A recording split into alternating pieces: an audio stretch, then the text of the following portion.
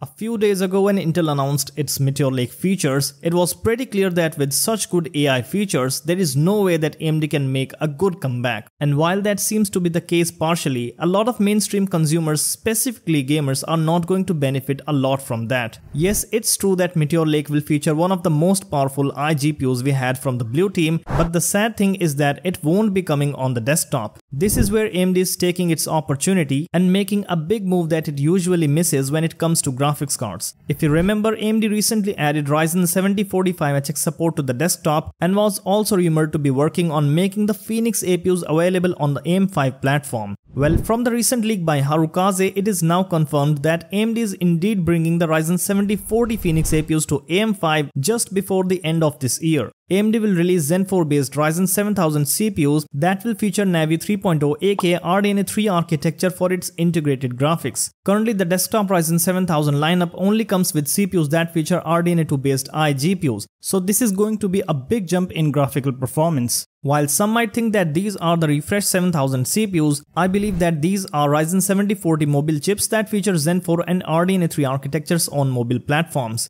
Not only that, but the biggest leak here is of course the Ryzen 8000 series aka Strix Point that is planned to launch next year. It will bring Zen 4 architecture for its CPUs and Navi 3.5 aka RDNA 3.5 architecture for its integrated graphics. If I'm not wrong, this is the first time we are hearing about RDNA 3.5, and as you can guess, it falls between RDNA 3 and RDNA 4 architectures and brings characteristics of both. As per Kepler, RDNA 3.5 will have the scalar ALU of RDNA 4 and will bring improvements to the geometry engine, and the rest of the stuff is similar to RDNA 3. As for the CPU architecture, Paul from RGT has reported that Zen 5 is going to bring at least 90% higher IPC performance compared to Zen 4 and will feature core clocks as high as 6 GHz. This confirms the previous leaks about Zen 5, which confirmed that it will be at least 20 to 25% faster than Zen 4, and that is definitely going to have a big impact on gaming performance. The Phoenix Point is already quite powerful when it comes to gaming, as various benchmarks have shown that the Radeon 780M is able to match the performance of GTX 1650, and therefore with Zen 5 and RDNA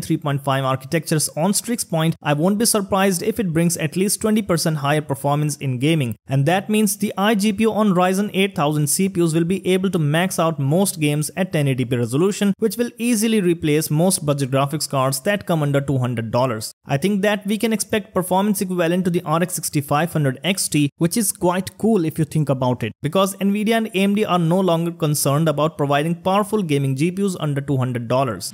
Before moving on, consider subscribing to the channel because I spent several hours collecting the best hardware news and leaks for you. This will help the channel immensely, especially when we are very close to the first 1000 subscribers.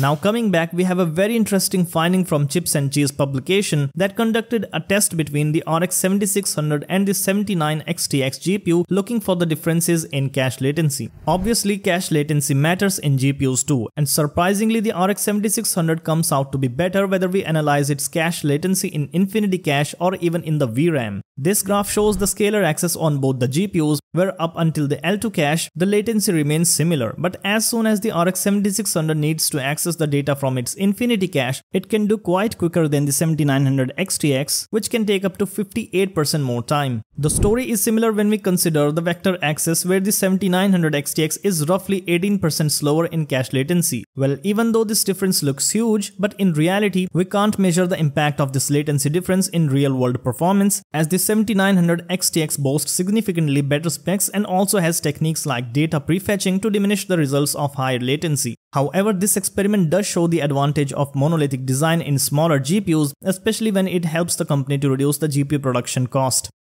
And talking about GPU production, TSMC is looking in a hurry to produce even smaller process nodes. As reported by Economic Daily, TSMC has just started the pre-production work for the 2nm process node and will start mass production in 2025. This decision was made after the chip giant saw a growing demand from Nvidia and Apple, as the recent boom in AI compelled companies like Nvidia to manufacture more powerful GPUs to handle the requests of its clients. However, TSMC's move for making a smaller node might be due to the upcoming 3nm wafers by Intel, and since Nvidia is making a deal with Intel for data center GPUs, it seems quite obvious that TSMC doesn't want to remain behind in this competition. Meanwhile, this is also directly affecting the chip prices, and according to a recent report by DigiTimes, TSMC is planning to raise the prices of its chips by up to 6% from the next year. It is the second time since TSMC increased the wafer cost by up to 20% in 2022, and this will definitely affect the GPU prices in the future. The irony is that this comes at a time when the demand for GPUs is all-time low and people are not okay with paying premium prices for slower products. This has caused both AMD and Nvidia to lower their GPU prices, and in this video you will find out how many GPUs are currently going on a discount.